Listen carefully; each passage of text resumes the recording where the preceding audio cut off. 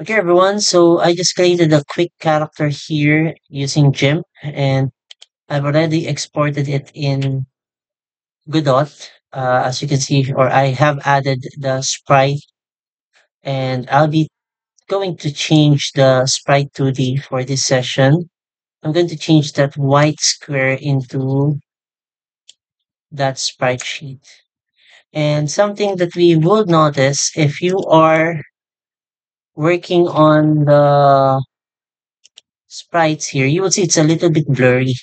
So I think in Unity we maximize the use of point filter, and we change some settings in the sprite editor or in the properties of the sprite.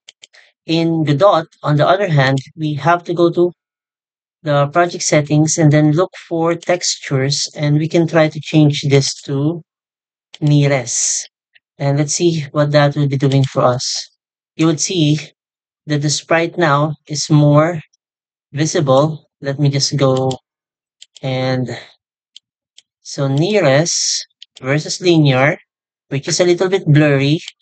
And if we choose nearest, you will see it will change the sprite into much better texture, and it smoothens out our pixels.